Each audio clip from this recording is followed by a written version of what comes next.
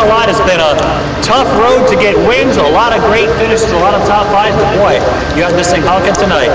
Yeah, the car was good. At the end there, the tires, you can see it's destroyed. I was sliding the car so bad. I mean, track's super fast, and if you got a lot of motor, you're good. Luckily, I got to the front before the guys with the big motors, and well, not the big motors, but the fast motors, and you know, we're working on building the same type of motor so we can run with them a little bit tougher. But you know, we're really happy to be here. It's been a long time since I actually finished line first. Now, I was going to say, you got one win earlier on a DQ, so this has to be feeling pretty good. You got to the front amazingly fast. You were high slide, low slide, just slicing your way through the field. Yeah, the car was working good. Just Mike Ahlum got me at the start there, and that's where I won the race, I think, when I was able to get him in traffic there. And you know, restart. Ron Roberts has been running real strong lately, so I mean, I knew he was no slouch to pass. We had to, you know, snook him a little bit, and we got by, and we were able to hang on for the end.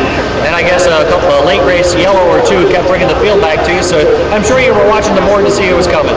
Really, we only had that one, well, two yellows at halfway. One because I jumped the start, and another one there after I got the lead for one lap. So we had, you know, it was a pretty clean race.